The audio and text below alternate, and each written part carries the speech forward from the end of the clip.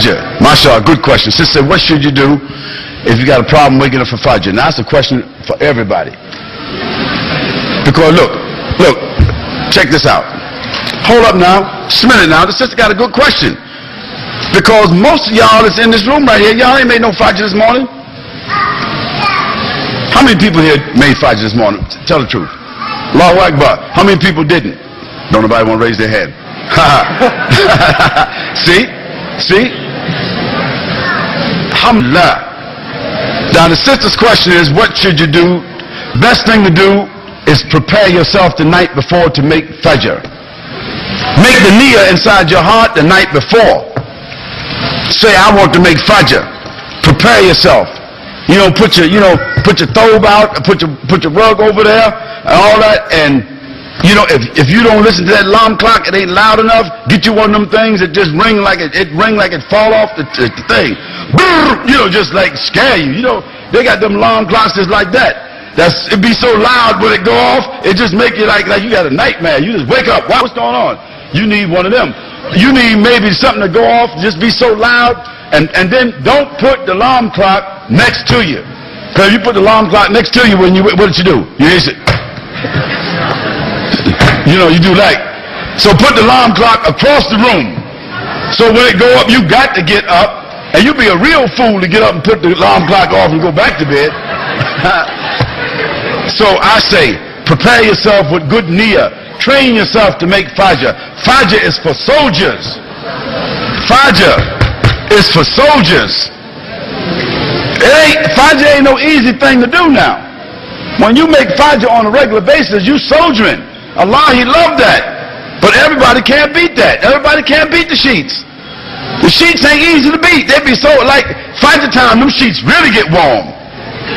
That's like you just getting there and you just getting into the next motion. Fajr time, you just getting that next sleep. Boom. Shaitan say, the Prophet sallallahu, let me give you the hadith for the brother, cut me off. The Prophet sallallahu saying, when one of you goes to sleep, listen to this hadith. The Prophet sallallahu said, hello. The Prophet sallallahu said, when one of you goes to sleep, Shaitan ties 3 knots behind your ear. And while you sleeping, Shaitan, he blows on those knots and tell you that sleep, the night is long. So the Prophet ﷺ said, when one of you goes to sleep, Shaitan ties 3 knots behind your ear. And while you're sleeping, he blow on those knots and tell you, say, sleep, the night is long. You got lots of time to sleep. So the Prophet ﷺ said, when one of you wakes up and sits up and say, Subhanallah, then 1 knot is removed.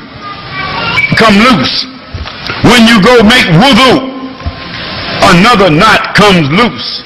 And when you pray, another knot is loose, and Shaitan have no control over you for the rest of the day, and you got a good smell about your body and a good disposition the rest of the day.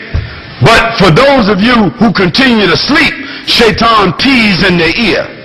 He urinates in your ear. I don't know what Shaitan's urine smell like. So the Prophet ﷺ said that Shaitan urinates in your ear, and when you wake up and the sun is in your face, see, you got a bad smell to your body, and you got a bad disposition, and Shaitan is with you for the rest of the day. So that means, hey, that's heavy. See, now you think about it now. When you get up and you make Fajr, when you get up in the morning, first thing you say is Subhanallah. Get up on the side of your bed, rub your eyes, and say Subhanallah. So one thing, Shaitan removed from you, because now you're sitting up, right?